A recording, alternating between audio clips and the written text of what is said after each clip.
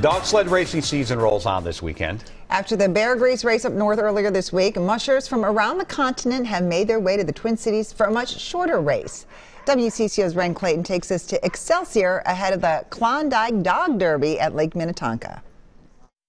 Axel, that one, is almost 9. Elena Frecking is 11 and the youngest of 25 mushers of all ages competing tomorrow on Lower Lake Minnetonka. Well, I started doing it on my own when I was 4. Starting young with a dog racing pedigree. Her dad is an Iditarod veteran and a 2-time Bear Grease champion. Last week, my wife and I were doing the Bear Grease Marathon, and it's always fun running with her. You know, a few times throughout the race, we'll end up, our schedules will mesh together and we get to run together. And, this seems like turning a page a little bit. Here I'm doing the same thing now with my daughter. Friendly family competition with some of the best in the world. We are really proud to have the winner of the 40-mile Bear Grease, the winner of the 120-mile Bear Grease, and the winner of the 300-mile Bear Grease joining us this week. This is just the second running of the Klondike. It missed last year due to COVID, but it's quickly gaining popularity, carrying on a sometimes forgotten dog sled racing tradition on Lake Minnetonka that goes all the way back to the 1930s. The man who won the Klondike last year, Dave Hockman, is here.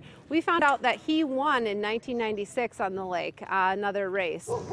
The 2022 edition will have food trucks and festivities as the racers start tomorrow morning on Water Street before the mushers complete a 40-mile course in downtown Excelsior. Ren Clayton, WCCO 4 News.